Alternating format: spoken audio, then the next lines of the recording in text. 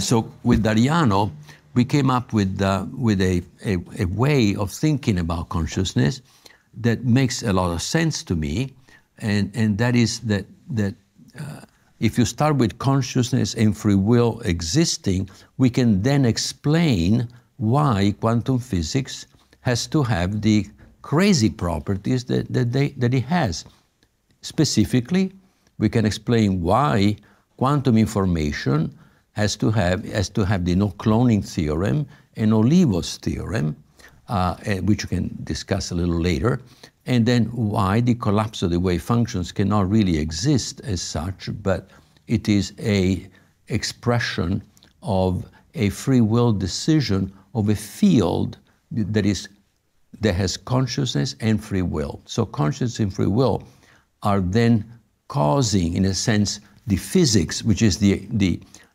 informational aspect, not the meaning aspect, not the semantic aspect, but the informational, the semantic aspect of reality to manifest the way it does. So, with this theory then, not only does it make sense to start with a consciousness and free will existing and being true by definition and being fundamental properties of all the fields, of quantum fields.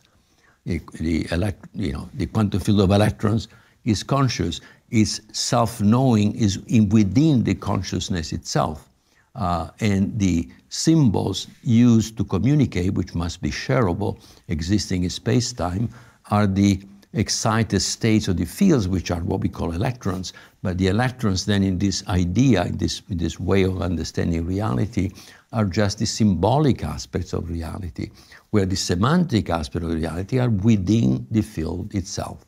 So this theory seems to then explain, to really show that